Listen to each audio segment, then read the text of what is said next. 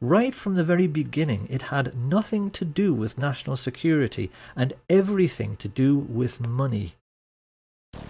In Hitler, the Illuminati had found a ready-made stooge who could be the face of this autocratic new movement. And when the time came to put together a new secret intelligence service which was going to help protect all the money they had tied up in the German economy, these men also found one was readily available: the Order of the Skull and Bones at Yale University. Discussion of secret societies is something of a minefield because it so easily invites ridicule. It is very difficult for the general public to accept that the super-rich leaders of their Western world can possibly be as mad and deranged as they actually are. The public, generally speaking, are sensible and level-headed people who have to balance their checkbooks, so they inevitably tend to laugh at stories about Satanists and occult believers.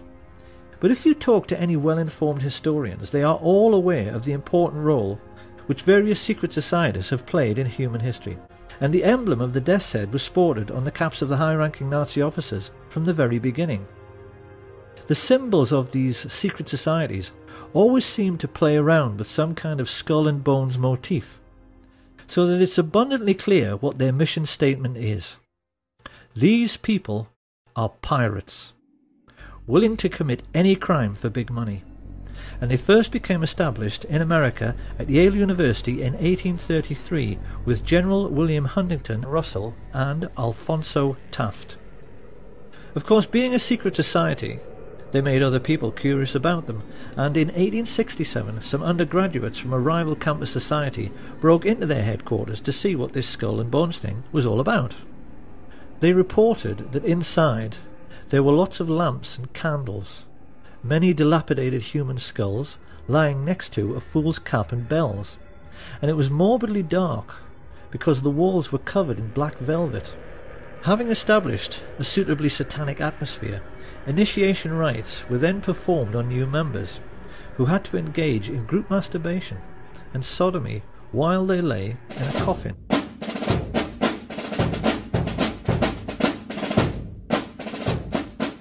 US Secretary of State William Max Evarts was a bonesman, as was Treasury Secretary Franklin McVeigh, Chief Justice Simeon Eben Baldwin, and the 27th President of the United States, William Howard Taft. The founder of American football, Walter Camp, came through Skull and Bones, as did the very first chairman of the Federal Reserve, Pierre Jay, and director of Standard Oil, Percy Rockefeller. Averell Harriman, the son of E. H. Harriman and founder of Harriman Brothers, the largest investment bank in the world, was a bonesman, and so were both of the George Bush presidents. During his premiership, John F. Kennedy was surrounded by bonesmen like McGeorge Bundy and David Acheson, son of Dean Acheson. Kennedy knew these men refer to each other as brothers under the skin. They swear an oath of secrecy and then ruthlessly vow to help each other's careers in any way they can throughout their lives, even if it means committing murder. In Britain, that all of the top police officers are Freemasons, because if there are 10 candidates for a top job, a Mason will always select a brother Mason for the post. Skull and Bones works the same way, and JFK took this problem so seriously that he even made speeches warning America about the danger of secret societies.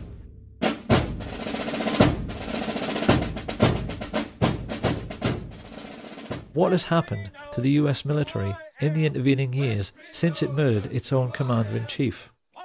The answer is that America's armed forces are now completely controlled by the American mafia. The mob don't even need hitmen anymore. They use United States Marines as assassins. They are, as Sam Giancana said, one organization who keep a low profile while they control the world as a business. And in an effort to prove this is so, in 1998, Pastor Rick Strawcutter videotaped a quite remarkable interview with Kay Pollard Griggs, formerly the wife of Colonel George Griggs, who for many years was the head of NATO. He was also an alcoholic of that well-known kind who are shy and unable to communicate when they are sober, but who then cannot stop talking once they have a drink. During the course of a stormy marriage, punctuated by periods of domestic violence, which cost Kay Griggs many black eyes and broken bones, she learned that her husband had been turned into a brutal psychopath as a consequence of his military training, which included induction into what is known as the Pink Triangle, the Cherry Marines. Over the years, far too much has been written about Lee Harvey Oswald. But what is remarkable is that few historians were ever aware that, like most Marines who worked in intelligence, he was homosexually recruited and was part of the same-sex club which included Jack Ruby, George Senator, and David Ferrie. Kay Griggs explains that these selection procedures came into the US military when the cream of the death's head sporting Nazi top brass joined the American ranks at the war's end.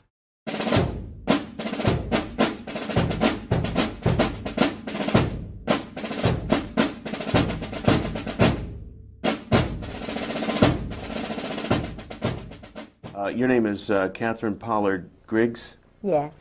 You are the wife of Colonel George Griggs. Yes. 11 years of marriage. Yes. It's true that your husband is has been the head of special operations under Admiral Kelso, NATO. Yes. And it's true that you were the head of the hospitality committee.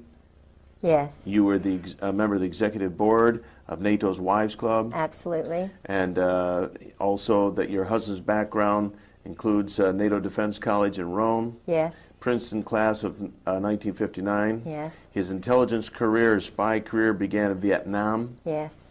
And it's also true that it continues unto this day. Absolutely, under General Wilhelm. And that your husband was the liaison between the White House and President Jamal of Beirut, Lebanon, at the time of the bombing of the Marine barracks in Lebanon. Yes. And in fact, your husband was an alcoholic. Absolutely. And probably Incredible. is to this day. Absolutely. And during these drunken stupors, he would, so to speak, blab on and tell you everything he knew about the intelligence community. Everything. As shocking as this may sound to the people who are viewing this, that the United States military is literally run by sexual deviants heavy on the homosexual side.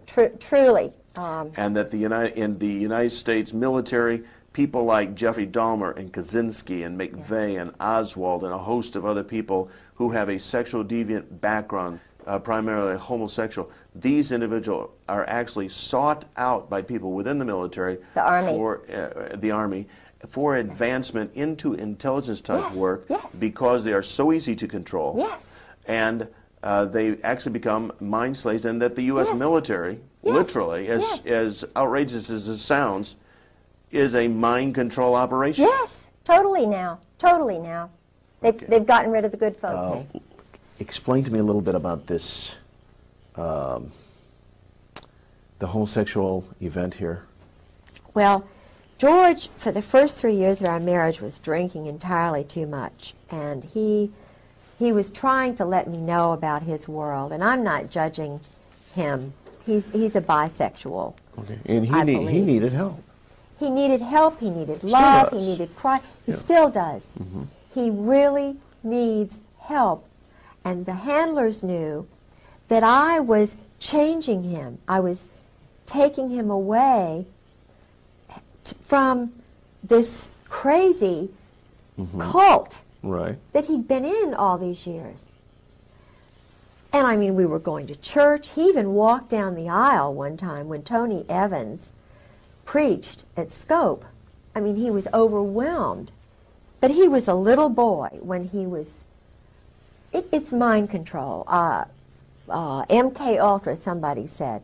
They had a group of men, psychiatrists in New Jersey. I don't know where this place was, but they would go, and even his roommates in Princeton told me about it. George never, intentionally, he never introduced me to any of his friends. So I had to cold call all these people. I got their names and addresses, telephone numbers. I called all these roommates at the Hun School and at Princeton. Mm-hmm. They told me things about George and, holding hands with, with Caddick and other people, about being a cheerleader. And going off and so forth. Now, a cheerleader, this is a kind of a trade name, right? No, he was a cheerleader for the at Princeton. At Princeton. Okay. And here is a guy like that. They put him in the Marine Corps.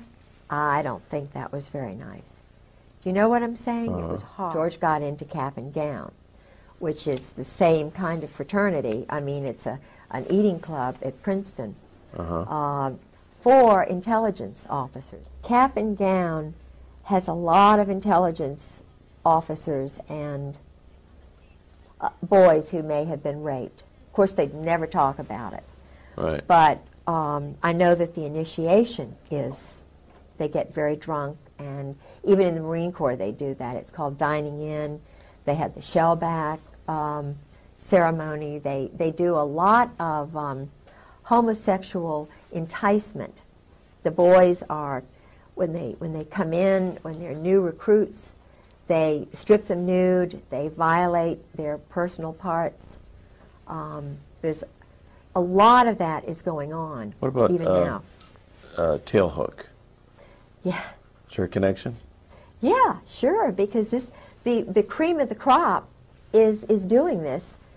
They're having group sex parties. And that was a Navy operation too, wasn't it? Yeah, but the Navy and the Marine Corps. Of course not. Maybe we ought to for those That's another. that Tailhook, they don't know anything about. Tailhook was refresh our memories. Old stereotypes about sex-crazed sailors have come back to haunt the Navy. Charges of sexual harassment by women who say they were manhandled at a gathering of Navy flyers. It was called the worst case of sexual harassment in the Navy's history. More than 100 Top Gun pilots accused of conduct unbecoming officers and gentlemen. I squatted down to break his hold and bit him, and somebody reached between my knees and tried to grab my panties. Dozens of women, including Navy officers, were assaulted at a Las Vegas hotel where an aviators convention called Tailhook was meeting. Behind the specific assault lies a macho culture which belittles women. Tailhook made public how hostile to women the military was and led to promises of culture change. Denying the dignity and worth of other individuals will not be tolerated. But has the so-called zero tolerance policy worked? Are military women better off today than 20 years ago? The Secretary of the Army is pleading with the public to help find a young soldier who has been missing from Fort Hood in Texas for more than 2 months. Investigators suspect foul play in the disappearance of Private First Class Vanessa Guillen, who had recently told family she'd been sexually harassed on the base. Women are second-class citizens, and whether they can fly a jet or not, let's party and have at it. And that's really how it all kind of played out. It all played out on the hotel's 3rd floor, where convention after-parties turned ugly. Drunken aviators roamed the halls, exposing their genitals and attacking unsuspecting Navy and civilian women. When Lieutenant Coughlin entered this corridor, packed with partiers, a crowd of male aviators surrounded her and pounced.